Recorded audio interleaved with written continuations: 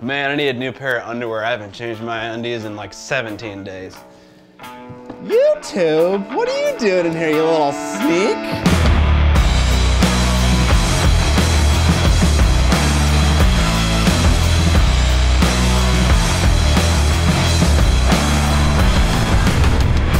Shipping some merch. Hopefully the post office doesn't make you cry today. Bye. That's a real story, by the way. On multiple accounts, my wife has come back from the post office crying. I don't know what the post office is doing to people that work there, but they are miserable. All right, first task of the day, we gotta finish those plinths we started yesterday, and I have a little bit of a confession to make. I kind of cheated on Blender with Fusion 360. Sorry, Trent. Honestly, it just seemed like Fusion 360 was more suited for what I was trying to do, which is something closer to precision engineering, less freeform, which Blender is good at. And I finished this model in like under an hour with minimal looking up and minimal help. So, it seemed like the right tool for the job. But this is how I made them. And in case you want them for whatever project, you can find them linked in the description below for download. The way Fusion 360 works is that you start from a 2D sketch and then you extrude the design from there. So the first thing I did was make a circle and then cut it in half with a line. And then using the break and trim tool, I kind of cut away everything else that I didn't need. Once I had my pie slice extruded, I went back into sketch mode and drew another circle that would then be the recess where the model's base would go. Once the circle is placed, you can just extrude into the shape, making a nice little inset. Because I was feeling a little confident at this point, I made magnet wells on the underside, so when these four things are arranged together, they'll snap together nicely with magnetic force. And that's it. I put it in G2 box and made it hollow so it wouldn't use a ton of resin, and I didn't do it on this, but I should have. I should have raised the design up a little bit so it printed on supports. I think if you print the thing right on the build plate, it'll develop a little bit of a resin foot, but I think I should be able to sand it away just fine. I don't know if anyone noticed, but I have a light on top of my camera rig right now just to give my face a little bit more fill. It's pointed straight at the ceiling, but it also has some fun modes such as police mode, paparazzi mode. All right, enough mucking around with lights. How do I turn this off? Okay, with those 3D designs done, it's now time to print them out. So I gotta go find my 3D printer, which I haven't used in a long time. Well, I found it. Yeah, it looks like I gave up on a print last time I didn't clean it out. All right, this is gonna be interesting. Now I don't have access to power on this side of the workshop, but I do on the other side, which is a little bit messy right now, so we're gonna have to do some cleaning up. Okay, the easy cleanup was done. Now we gotta do the more difficult cleanup, which is removing whatever monstrosity I left in this resin vat last time I printed with it. Ooh, they eat their wounded.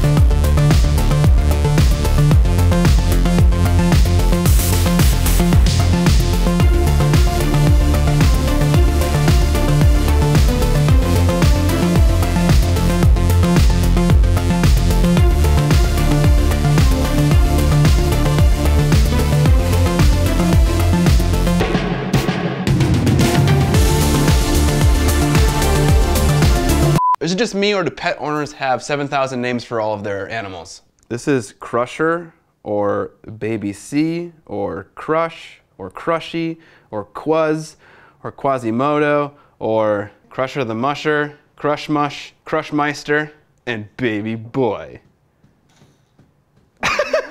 This is Bullet, or Bull, or Bully, or Bully Wooly, or Baby Goo, or Baby Bee, or cute as fuck. I want lists down in the comments section of all your pets' nicknames now.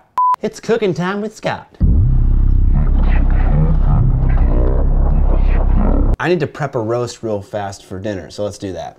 If there's one thing I learned about dealing with raw chicken, it's just have everything ready to go at your cutting board so you don't have to wash your hands repeatedly. Another pro tip, moisture is the enemy of browning and crispiness and flavor, so let's try to dry this off as much as possible. It's also going to dry out when it's sitting in the fridge with salt on it. Another pro tip for crispy skin, try to separate the skin from the breast meat. All right, now let's salt the heck out of this thing. What's going to happen with the salt is that it's going to draw moisture out of the meat.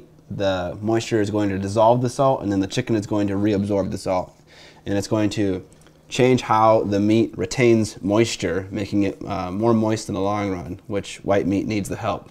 If you feel like you're putting too much salt on, put more on.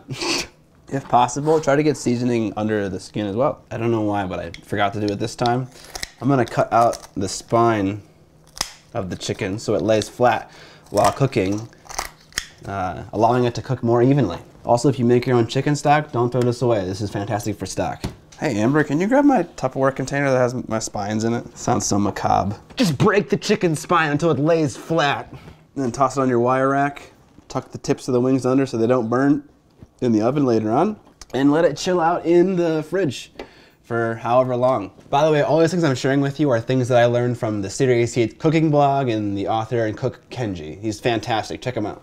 That concludes Cooking Time with Scott. All right, with that thing printing, the last thing we're gonna do today is a little bit of freehand. There they are. They're pretty much done other than their bases and also possibly putting a sick freehand on that banner. So I think I'm gonna do that now. And you can always put things that are kind of more obvious on them, like bat wings or fangs or a goblet of blood, but I kind of want to get a little inspiration before I make my choice. We're going into the depths of my basement right now, where I keep all my books. Old battle tomes for vampire counts. That'll give us some iconography inspiration. Another reason I want to do this freehand is because the Sepulchral Guard tier of my Patreon has an upcoming meeting where we're all supposed to experiment with freehand. And I thought that this would be a good opportunity for me to do that. Well, I think Vlog Scott has an idea. Okay, I got an idea, but first I need some supplies. I need some plastic wrap. I need some tape. I need a compressor and an airbrush. I need some tiny cups. The first step is to wrap the model in some plastic wrap because we're going to be using some airbrushing. I don't want to get any paint on the model. I'm going to start with a off-white yellow tone here and just spraying it directly onto the flag in kind of a spherical shape. Then with a bright white, I'll spray in the center of the flag so there's a little hot spot right in the middle. You can totally see it, right guys? And then with a few strips of tape, I'll make a wider piece of tape, and using my circle cutter, I'll make a little circular mask that I'll press onto the banner and tease out the edges with a broken airbrush needle. I'll paint over that with a very dark burgundy color, and then around the circle itself, I'll do a somewhat brighter red color. And then lastly, after that, I'll do an even more saturated red color right around the circle. And now for the big reveal.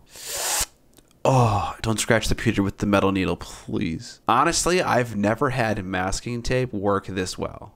All right, now let's mess it up by painting on top of it with some black paint. If you want a really good summary of all of the knowledge that I have about freehanding, I made a video and you can find that linked in the top right-hand corner right now. Essentially, I'm going to start with a very simple shape. In this case, I want to paint a sword eventually, so I'm painting a little vertical stripe right down the middle that will eventually become my sword blade. I'm trying to always paint by dragging the brush down, so if I need to paint, say, like the guard of the sword, I'm going to rotate the model 90 degrees so I can paint the guard with downstrokes. The best advice I can give you for freehanding is to start simple and then make the shape more complicated. Make sure you have it center or wherever you want it to be. Make sure all your proportions are correct, and then start to add fancy stuff on top of it. For this banner, I was inspired by the Blood Knight banner that you see in the box art, but I wanted my own symbol, so I wanted to do a sword with some bat wings on it with some really raggedy skin. Additionally, I wanted to add some bats in the corner of the banner, like flying out as a form of like gradation. So like the corners are getting darker because of the swarm of bats, but also because it looks cool. Lastly, being inspired by MC Monster on Instagram, who does a lot of backlit stuff, I added kind of a backlit rim light to everything with some yellow paint. This helped to define the freehand further, but also gave it a little bit of touch of realism. I was pretty happy with the result I got. This took about an hour to do, and I plan to add a little bit more to it on this Friday stream. So if you want to see that, come hang out at twitch.tv/Miniac. That's going to do it for this vlog, guys. Thanks for tuning in. Thanks for all the positive comments on the first episodes. It means a lot to see those nice comments. We got our chicken dinner. We're ready to rock. We'll see you tomorrow for episode number 4. If you like the channel, you want to support it, there are many links in the description that will enable you to do so. Subscribe or die! And most importantly, don't forget to...